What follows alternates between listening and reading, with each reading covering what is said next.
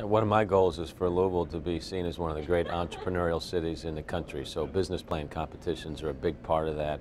not only for the folks that come here, but also for the students at U of L and the business community here, that they see these competitions are taking place here, just like the big one in Austin and other places around the country as well. So it's all part of creating a spirit of entrepreneurship and of innovation, so critically important, not only for the folks that visit and see what a great city we have, but for developing our culture here as well.